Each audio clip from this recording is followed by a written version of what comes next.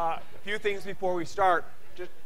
I'll remind you that the first midterm exam is coming up a week from Monday, I believe it is. It's Monday, right? It's the 26th, whatever the day the 26th is. So I encourage you to take the old exams as preparation for that. You'll see what kind of questions I ask and so on. It has come up that if you're at a Virginia.edu IP address, you can simply go in and look at the old exams. If you're not, you'll get a little thing that says you have to come in through the password version of that site. And the password, I put a password on it so that people from randomly around the internet can't go in and then look at my exams and then sprinkle them around the internet, because there are other people at other institutions use my exams in various ways, and I don't really want them just like wandering randomly around the internet. Therefore, from outside Virginia edu IP address, you have to go in with a username and password. And the username and password, I'm going to turn off my microphone for a second.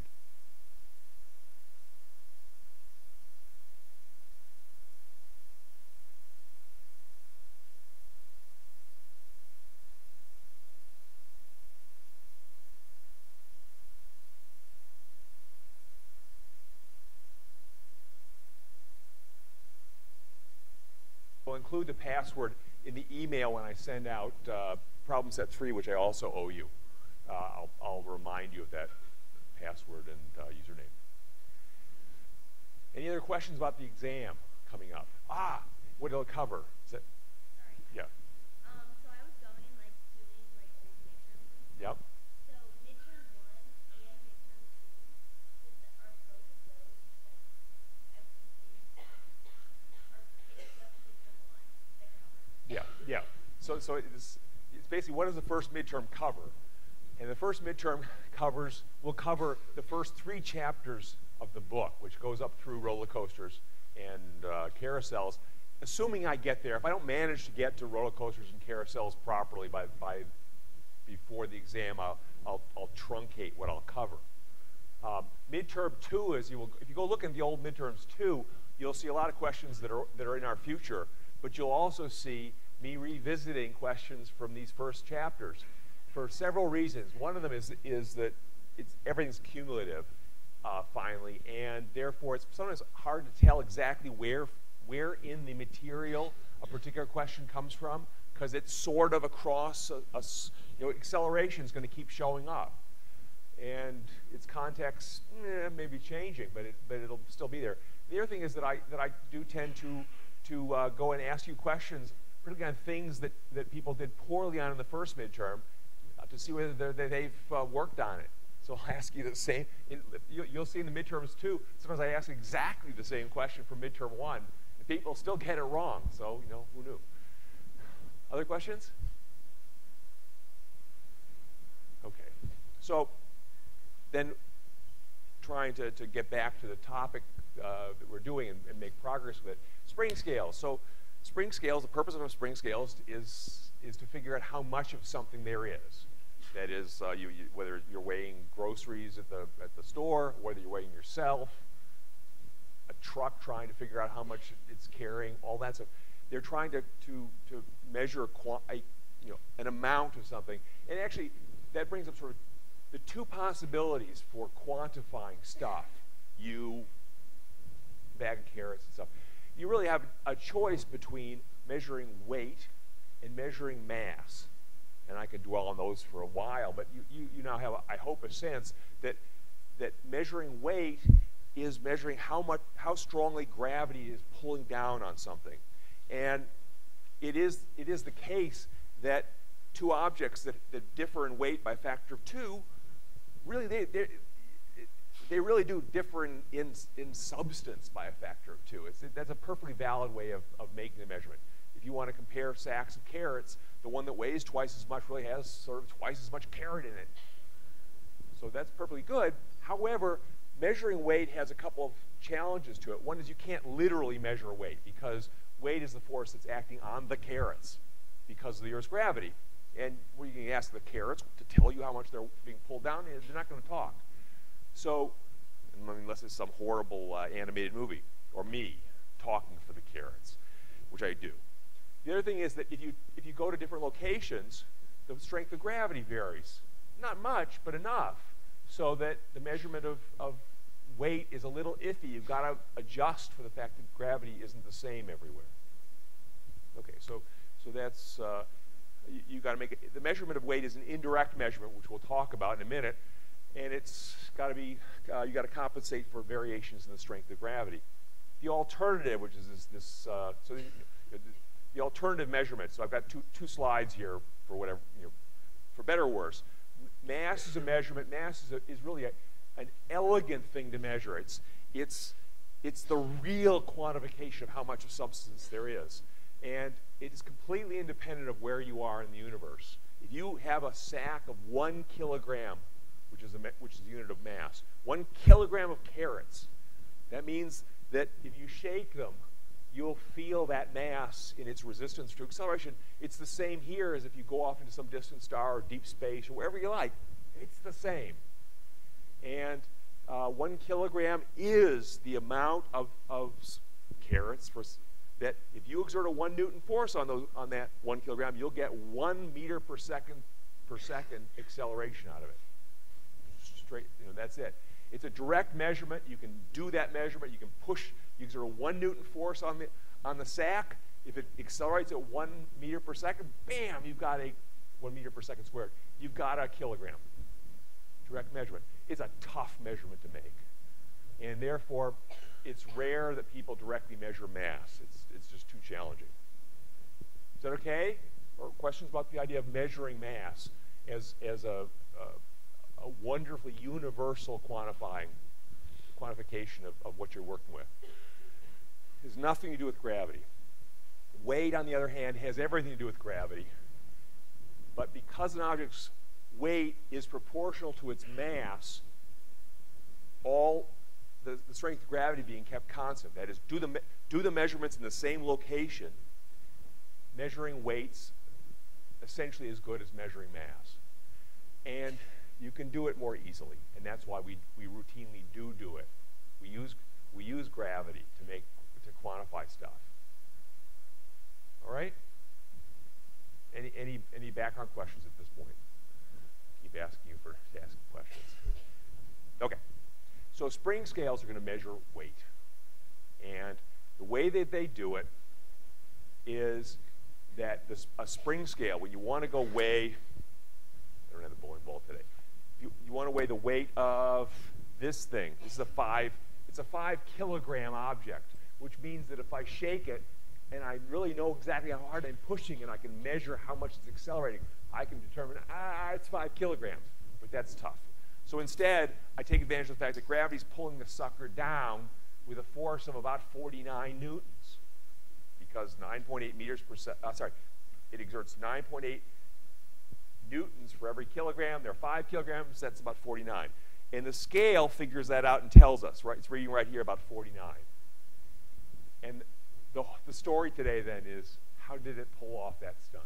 How does it know that gravity is pulling down on this block with a force of 49 newtons? And it's a little more complicated. It's not as straightforward as I would like, but it is what it is. So here's the whole story, and I guess I can put it together pretty straightforward. Right now, the block is not accelerating. How do I know that? It's motionless, it's still motionless, it's still motionless.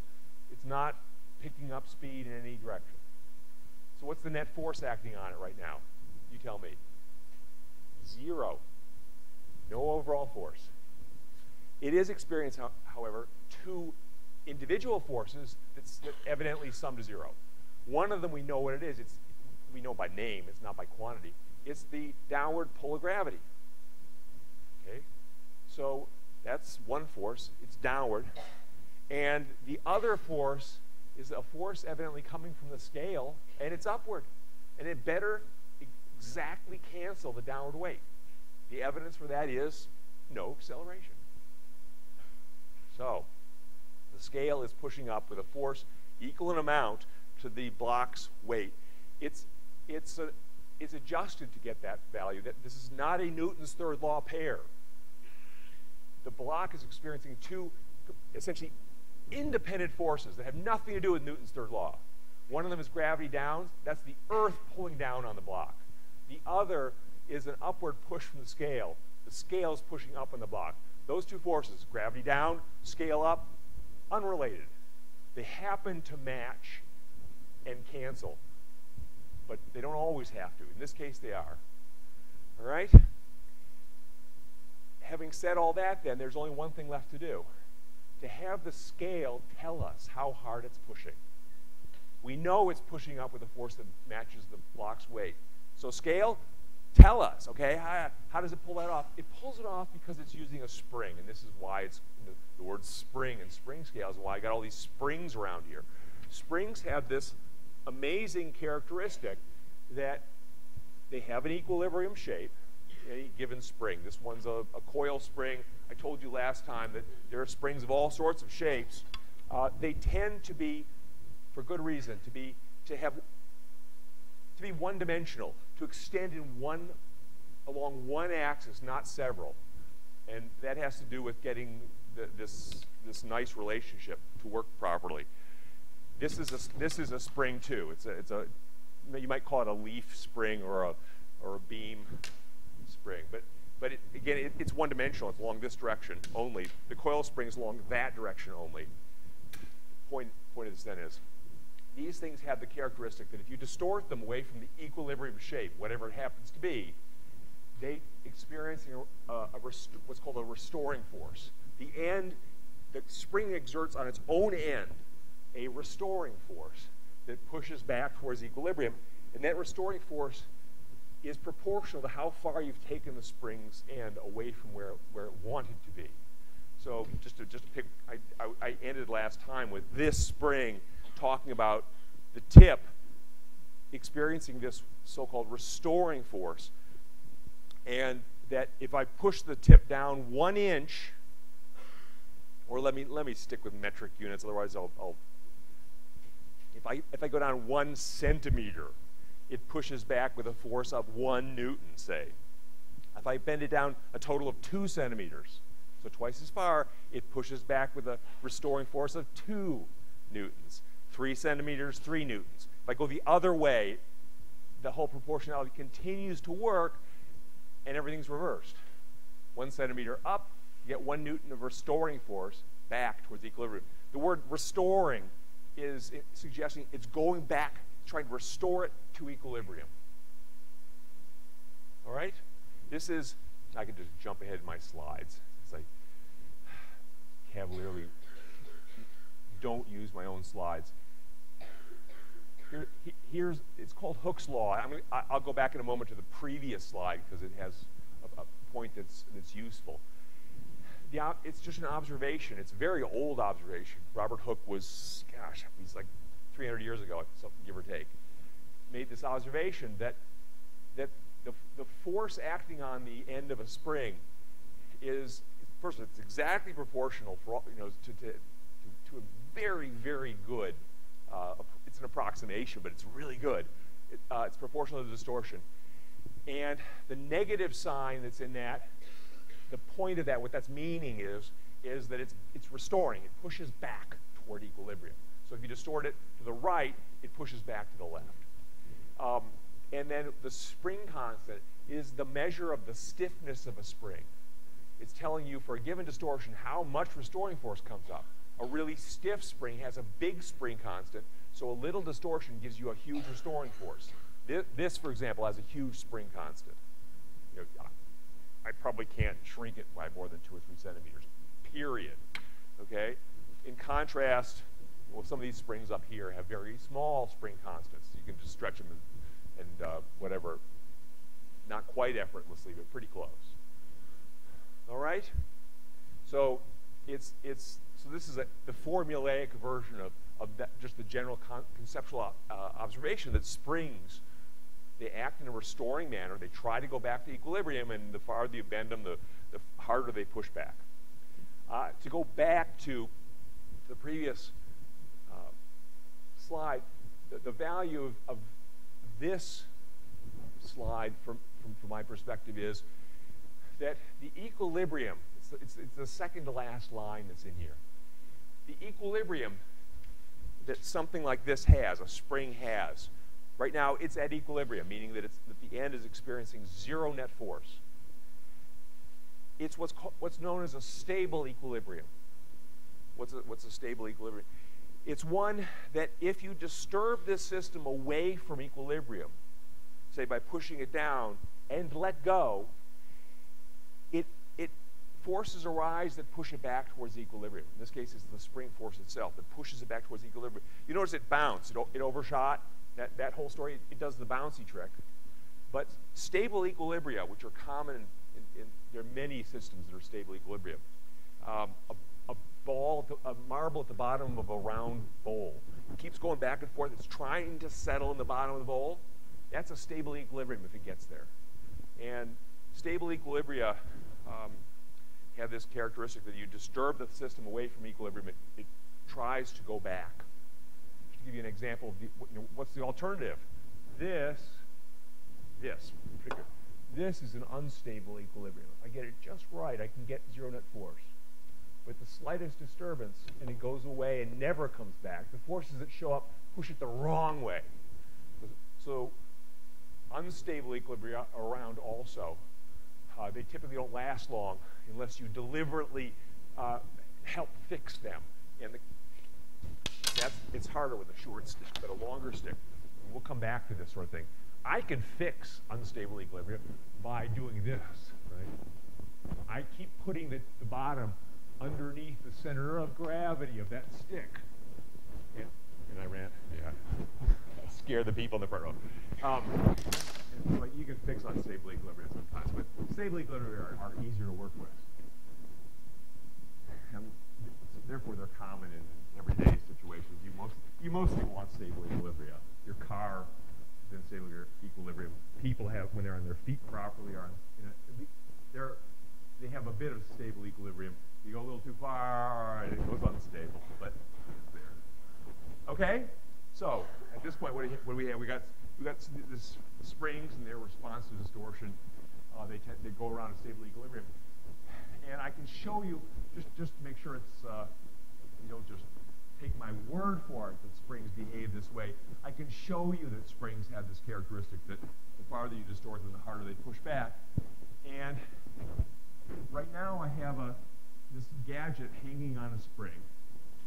There it is. It's a very soft spring. The spring constant is deep, but and it's bouncing around in stable equilibrium, which is a whole nice story in itself, and I've talked about that to some extent earlier. Let me get this guy to settle at its equilibrium, and now I can mark the equilibrium. These guys stick, right? So there's the equilibrium position, and if I now put a weight on it, it's a 50-gram weight, so it's a 50-gram object, so it has, that's 0.05 kilograms. It will develop a force of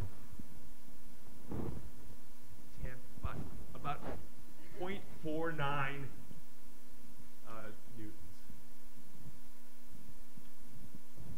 And that the spring has to stretch in order to support that weight, that added downward pull.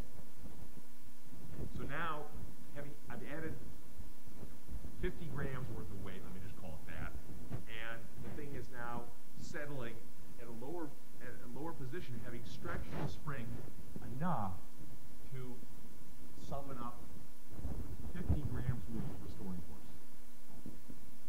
Okay? Any questions about that idea?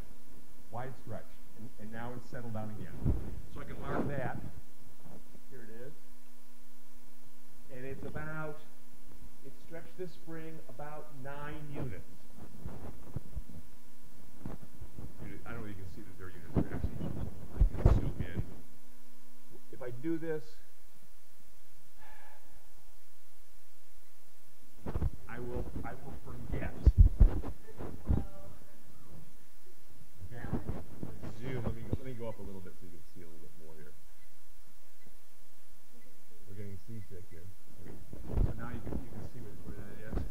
And I'm holding the pen here to remind me to undo what I just did with the camera, because I forget for the whole rest of the hour, and anybody watching the video later will go like, why am I staring at the scale?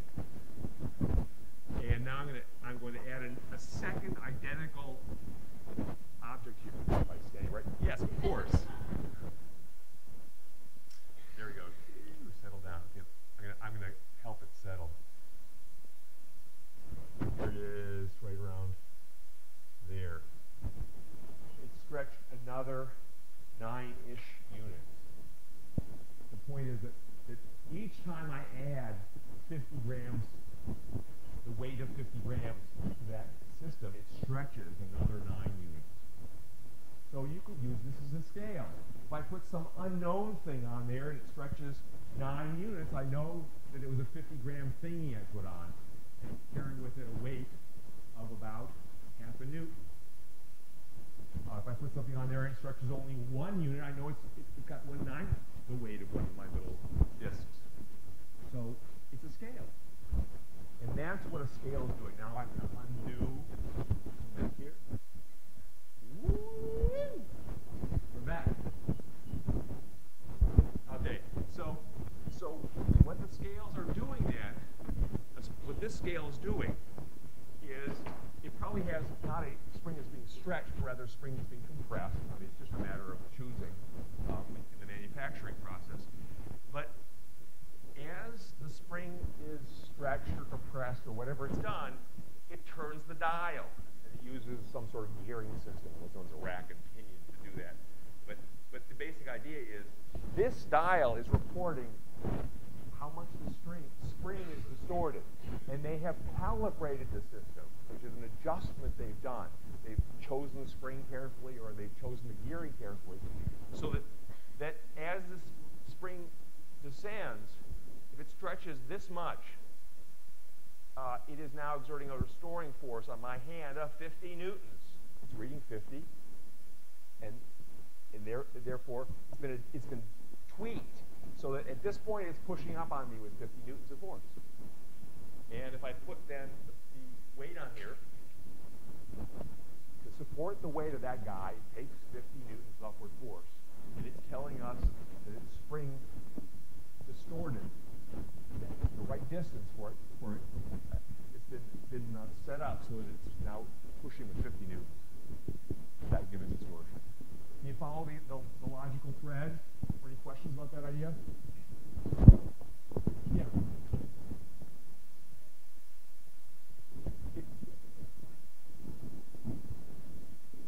50 newtons? Over here, no, because I was using much smaller, the weights are much smaller.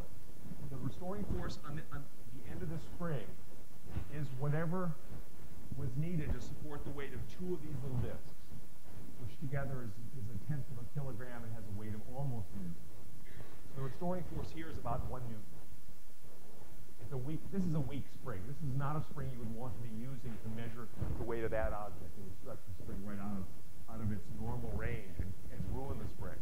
So springs are great up until you exceed their what's called the elastic limit, at which point something bad happens. The spring either changes shape forever or it breaks. And you've probably had that experience where you stretch the spring or bend it to the point where it doesn't come back after. The equilibrium shape changes permanently. And you know for sure that that'll happen here, right? I go 1 centimeter, get 1 newton force. 2 centimeters, 2 newtons. 27 centimeters, crack. Right? I've exceeded the elastic limit. Yeah.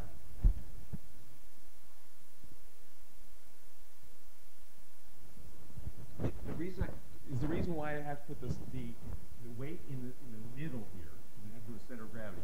Yeah, if I put the weight off on the side somewhere, it's going to produce torques along with the force. And I really want to measure just the pure gravitational force rather than these twisty effects. And so scales that are designed to, well, in fact, a lot of scales are designed to deal with off-center weight. But they work hard at it. For example, the electronic scales that you often will stand on to measure yourself, they typically have actually 4 separate scales, 4 separate springs, 1 in each corner. And they add up the support, the force being exerted by all 4 springs. They do it digitally, and those springs are digital. They're electronic springs. They're physically ordinary springs, but they report their distortion electronically. And then a little computer adds them up. Oh, this one's pushing this hard. This one's pushing that hard. This one's pushing that hard. It does 4. So then it can handle off-center weight. Is that okay? I mean, even these guys, they have levers in them. This is the old-fashioned scales. They have levers in them to handle weight that's not on center, and therefore deal with the fact that you're twisting stuff as well as you're exerting force on it.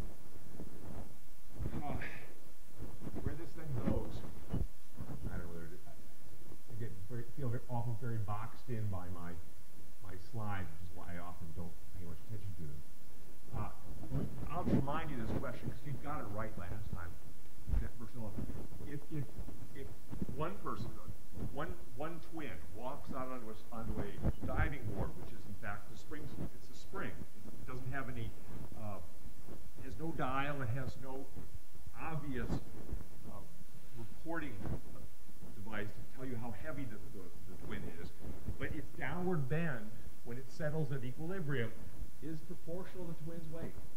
So if a second twin comes out and joins the first twin, and they settle at equilibrium, the weight that the board is supporting is twice what it was before. And it's going to have to bend down twice what it did before in order to support that double weight. Is that okay? And so this is true of lots of things that are, as long as there's essentially one-dimensional devices. What's an alternative to one-dimensional device?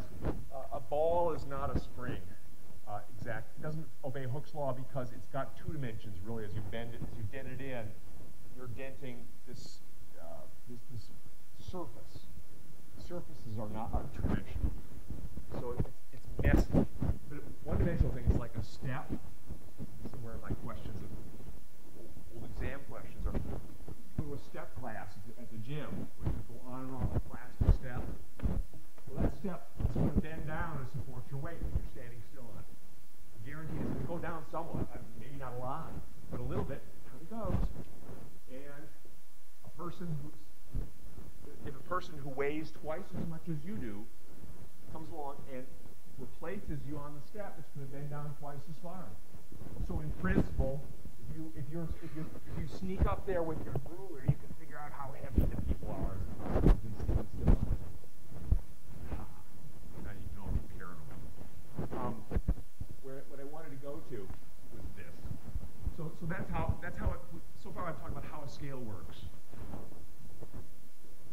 Take a spring, stand or put the bag of carrots on the spring, measure how far it distorted downward, and then if someone has calibrated the scale, and the word calibration, the word calibration, what it means is it means to sort of to adjust or compare to a reference.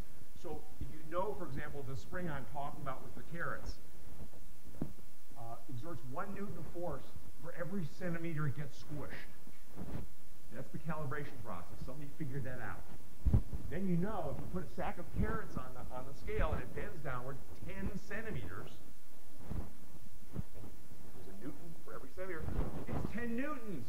The carrots weigh 10 newtons. Okay? So that's if you've got a spring and it is calibrated, and you put stuff on it, you let it settle at equilibrium, and yet you look at how much the spring is distorted, you know how much the carrots weigh. What if the carrots decide to jump up and down?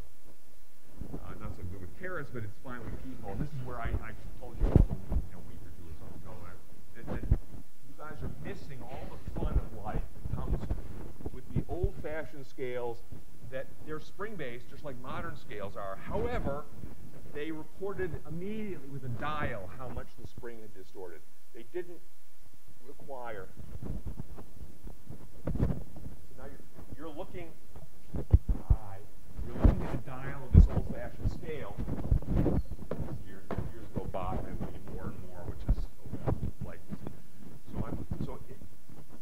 as the scale distorts downward, the dial turns. You're seeing the spring being bent, and the dial is telling you how far it's bent in a calibrated way, so that it reports the weight of the object sitting on it. Or, well, what it's reporting is how hard it's pushing up. So if I stand on it and stand still, so it is reporting, it's 194 or something, okay? And I'm motionless, which is important. So the net force on me is 0, and that means that it's pushing up on me with a force that exactly cancels my weight, and therefore, if it reports that it's pushing with 194 force, I'm evidently, alas, that's what I weigh, okay? Well, what if I'm not standing still? Well, this is, I told you, like when you're a kid and you only weigh 50 pounds, you can still do this. It is exerting a whole variety pack of forces on me, and it's correctly reporting them. And why aren't they equal to my weight? It's because I'm not net force 0. I'm accelerating. I'm jumping up and down. Okay? So if the carrots scale, it will read wacky. It's bad enough if you put your thumb on the scale. You use the old-fashioned, the old butcher selling you a cut of meat with their thumb hanging on the scale pushes the weight up. But if you drop the cut of meat on the scale, or a cut of tofu to make it more politically saleable, drop the tofu on there during its impact on the scale.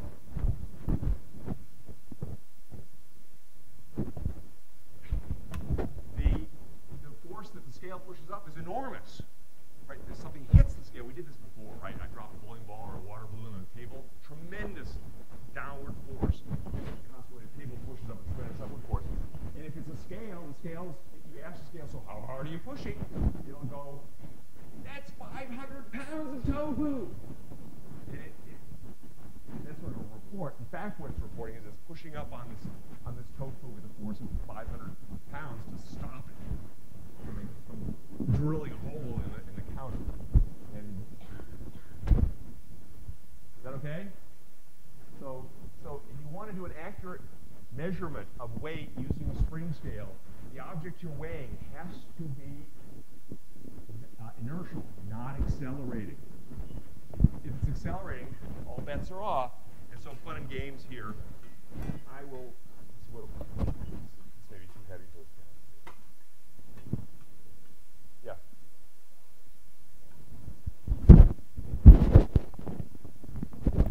Back up your microphone. Thanks.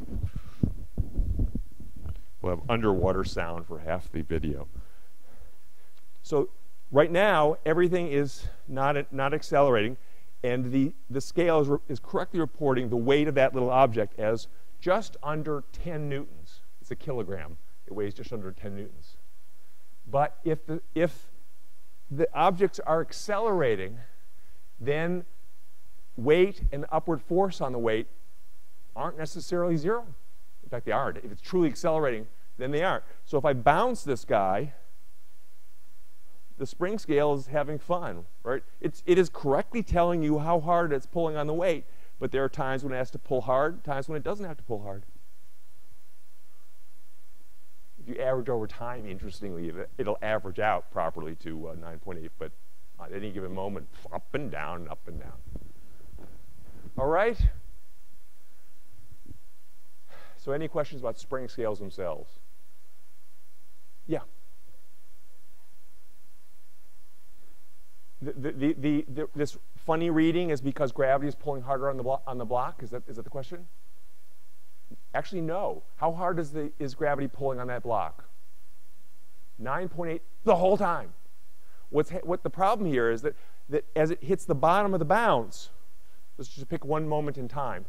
The bottom of the bounce, is the net force on it 0? No, because it's accelerating upward toward equilibrium. It's been heading down all this time, and we're bringing it to a stop and going to start taking it upward. And that requires an upward net force to accelerate it from a downward motion to upward motion. And so at the bottom of the bounce, it's being pulled up extra hard. And it's telling you that. Take a look. Every time it gets to the bottom, it's reading the highest it ever reads. Does that make sense? The opposite is true at the top. At the top of the bounce, is the object is going from having been heading upward to heading downward. It's accelerating downward. Again, back towards equilibrium, actually. And so for it to accelerate downward, it needs a downward net force. It needs gravity to actually be bigger than the upward pull from the spring. So the net force is downward. And the spring correctly reads that it's pulling up extra weakly on the top. At the top of the bounce, that's the lowest that the force ever gets. Is that okay with everybody? Right in the middle, at this point, at what is known as at the true equilibrium, right here, it's reading 9.8 right now when it's motionless. It will also read 9.8 when it's bouncing, but at that location. Watch. Let's get it bouncing. Every time it hits equilibrium, which is right about, it's hard to point it out, but when it gets there, the needle is right at 9.8, but moving. It's sweeping through. It sweeps through equilibrium just as the mass coasts through equilibrium. It doesn't stop there, but it momentarily is there. Is that okay? And this actually, I'm going to edit the scale out of the story because this just complicates life. But this then, I can sort of look at the whole bouncing motion, which is really one of the most important. This kind of motion is one of the most important motions in nature. It shows up in so many contexts. In fact, this is the, not only is this motion important, but this version of it, a mass on a spring, is the sort of the prototypical source of this kind of motion. This system has an equilibrium, that is a position in which it's experiencing no overall force. It's right here. The reason I know it's right here is because if I settle this guy there, it doesn't accelerate. So there's no overall force on it.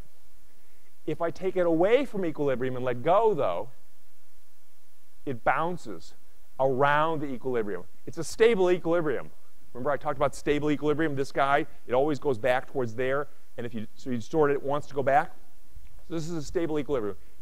It actually has, this thing can do more than one motion, and you're seeing it.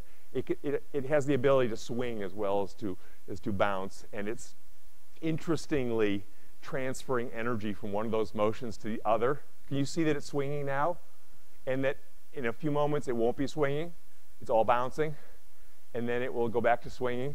It's transferring the energy back and forth between two possible motions. This is a side effect. It almost always shows up in systems like this, if I'm not careful. But this rhythmic movement of energy from one motion to another, where the two motions have very similar time characteristics. This is called resonant energy transfer. This motion, bounce, bounce, bounce, bounce. And this motion, swing, swing, swing, swing. They're evidently related. And you get energy transfer from one to the other. A context which is familiar is when some music is playing on your sound system and something starts buzzing across the room. There's energy transfer from the one to the other in sort of this kind of mechanism. Yeah, now it's doing the back and forth again. All right, but that wasn't what I wanted to teach you about. What I wanted to teach you about is this motion, the bounce motion. We've already seen that at the top and bottom of the bounce, the spring is most pulled away from the equilibrium, and therefore it pushes the hardest. And so the force and therefore the acceleration is worst at the end of the bounce, ends of the bounce, the top and the bottom. That's true vertically here. If I could do this horizontally, you'd see the same thing. Here's a horizontal version of it. Yeah.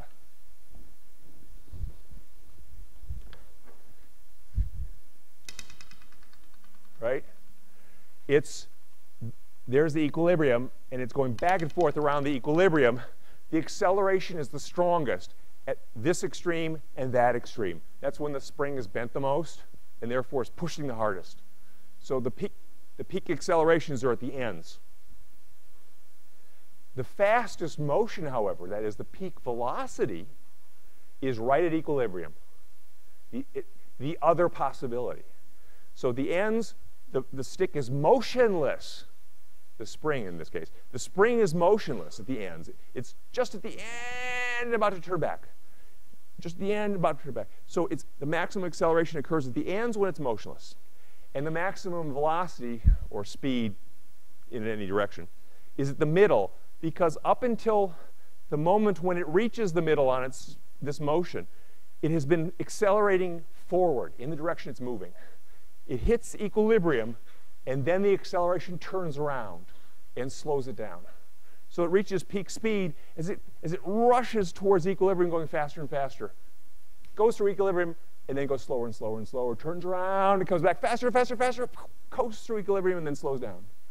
So maximum velocities, or the greatest speeds, at the center, least speed at the ends. Greatest acceleration at the ends, no acceleration in the middle. Right at equilibrium, no acceleration at all, no force. Is that okay? If you want to see places where this kind of bouncing motion shows up that matter, I mean, apart from just these fun and games, watch a pendulum clock. Go visit Monticello and watch Jefferson's clock tick back and forth. That pendulum is swinging back and forth about its stable equilibrium, which is directly down. And you take it the farthest away, that's peak acceleration. When it goes through the middle, peak velocity. It goes to the other side, peak acceleration back. Middle, peak velocity, back and forth all day. All right?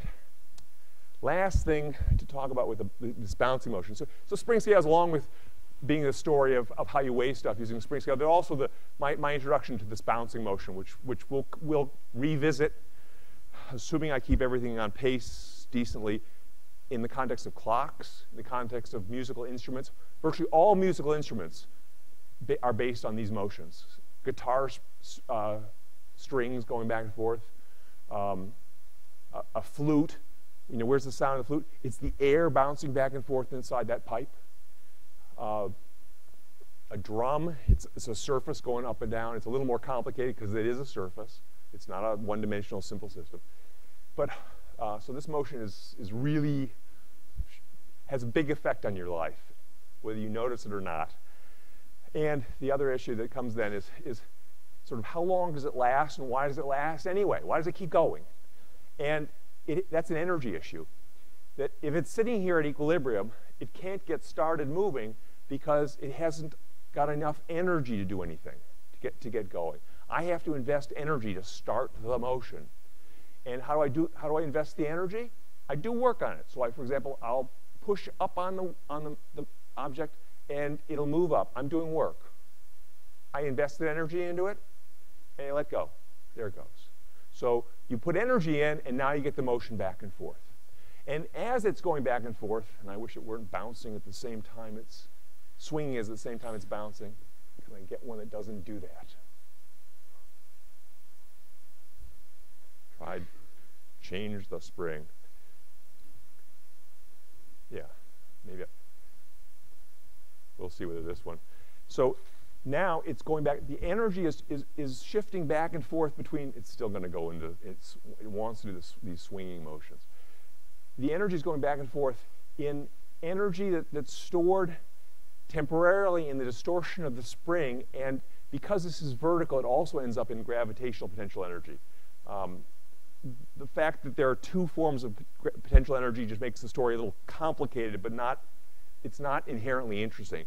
Basically, the energy is going back and forth between a stored form when it's at the top or bottom and is almost motionless, and a kinetic form when it's moving fastest in the middle. So the energy is going back and forth between, the motion's too fast for me to call it off. A slower motion, back in a second.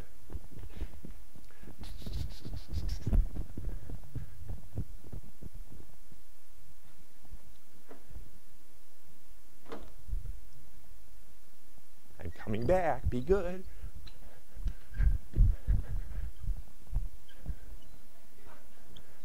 Hey, bowling ball.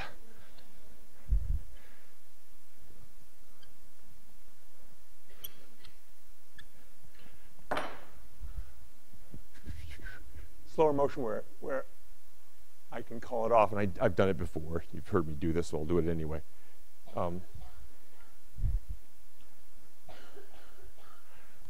There we go. That's equilibrium, right? No energy. I invest energy by doing work on it. I'm pushing it. It's moving in the direction I push. Energy's in, and now it can do this motion. And the energy is going from purely gravitational right now to kinetic to gravitational, kinetic, gravitational. And you can see that it's motionless at the ends. So those are the moments of maximum acceleration, no velocity. And here in the middle is maximum velocity, no acceleration. Okay? It's a little complicated because it's an arc. Acceleration is a little messy, but it's pretty clean. And this will keep going until somebody steals its energy. I can steal the energy by doing negative work on it. Gone, right? I stopped it. The other thing is the air can do negative work on it. Every time it's going this way, the air is pushing it backwards, doing negative work on it. The air is pushing it backwards, doing negative work on it. Negative work on it. Negative work on it. Will gradually suck the energy out of it, but it will take the rest of the hour to finish the job. And so these kind of bouncing or oscillatory motions continue until you run out of energy. And depending on the situation, You might want the energy to disappear quickly or slowly. You want it to disappear quickly if you're weighing something.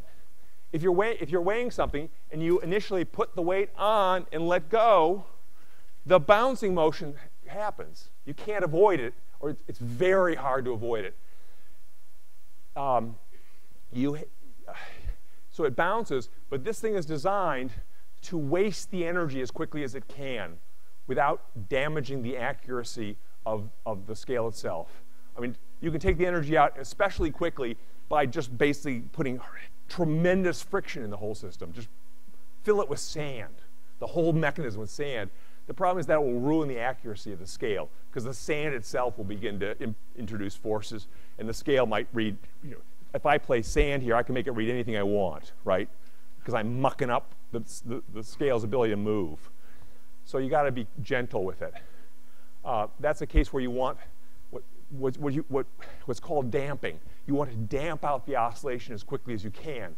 Another case, you want it to go as little damping as possible. If you're trying to keep time, and this motion, like in many of these motions, are very good at keeping time, at ticking off intervals of time very consistently. But they do that best when the damping is tiny, when the swing is so nearly perfect that it will keep going essentially forever. So those are the two extremes. But you'll find random examples. Your car sits atop the wheels supported on springs. It's not literally coupled directly to the wheels. If it were and you drove over a speed bump, bam, it would just drive your head right into the, into your neck. You would be the world's shortest person. So the car instead sits on springs which sit on the chassis with the wheels. And when the wheels jump over that speed bump, springs compress, and you then gently are pushed up and down. So springs are great for the suspension of a car, but they have a drawback. If you start to bounce down the road after hitting some bump, the right kind of bump will get this going, and you bounce, you're driving along like this. And the forces involved vary up and down, as we've seen already, and there are times when the bounce is strong enough where you're barely touching the road. So you have what are called shock absorbers. If you ever wonder, what the heck is a shock absorber doing? Its purpose in life is not to give you a cushy ride. It's to damp out the bouncing that inevitably follows the spring suspensions. And when the shock absorber fails, it's not that your ride becomes hard all of a sudden and you feel the bumps, but rather that you're driving like this. So if your car is doing this down the road after you go over a pothole, it's time to replace your shock absorbers because they're not effectively getting rid of the extra energy to allow the thing to settle at equilibrium. Okay? With that, we'll call it a day and see you on Monday.